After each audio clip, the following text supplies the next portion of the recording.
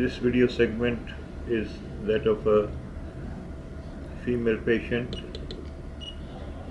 study of the pelvic region.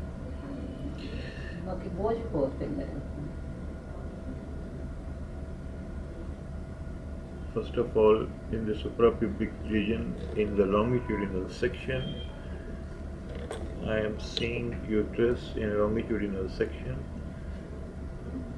and aligning it with the vagina.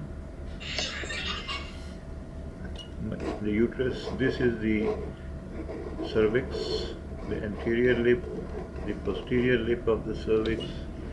This is the cervix.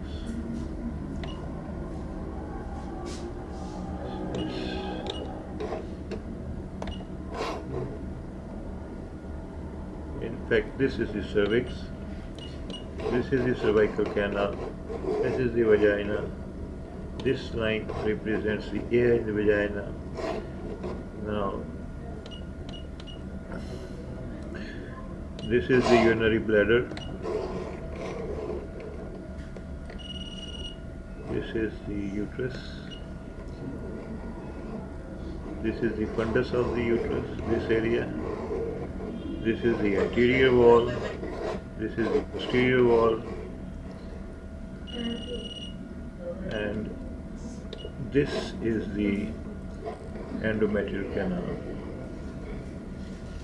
Now the endometrial canal, when you see in this shape with an echogenic line within it and having little bit of fluid,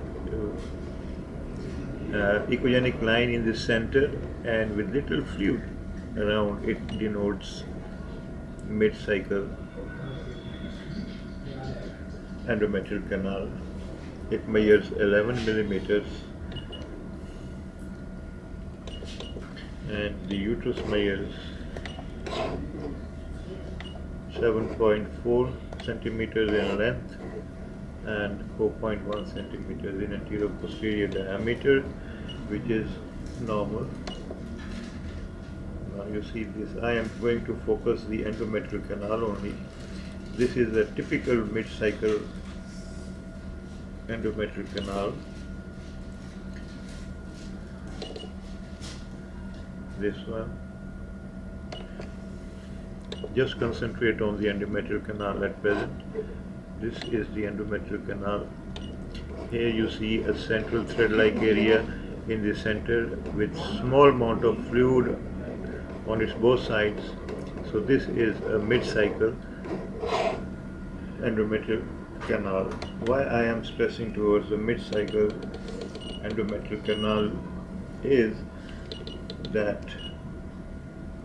you see fluid posterior to the uterus. This black area is the fluid. This is the fluid posterior to the uterus. This is the fluid. This is the fluid posterior to the uterus with mid-cycle endometrial canal.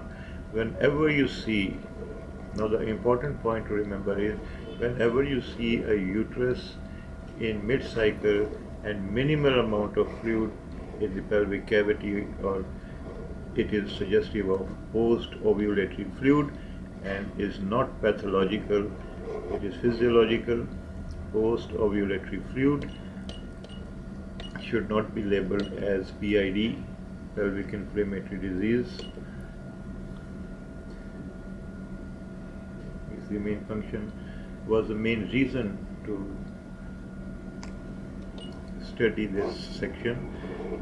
Mid-cycle endometrial canal, uterus, and fluid you can see as a black line posterior to the uterus in the pelvic cavity, or called the sac. Now this is post-ovulatory fluid, not infective, that is, it's not PID.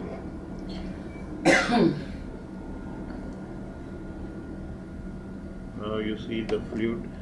This is all fluid. This black area is the fluid. This one. And this is the uterus. This is the left ovary.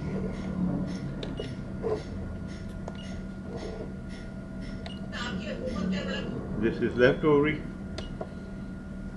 with follicular activity seen in it.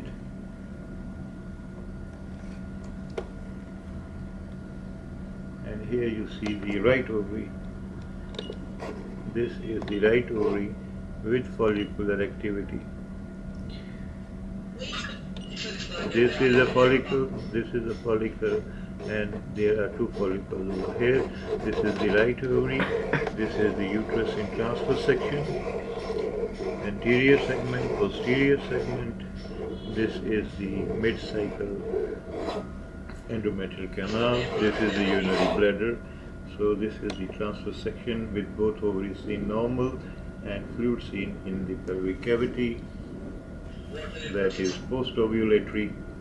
So this section of study is to make you cautious so that you don't make a mistake while reporting that this is PID, this is post-ovulatory fluid.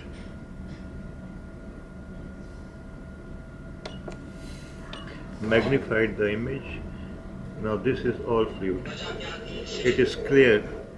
It does not contain any echoes in it.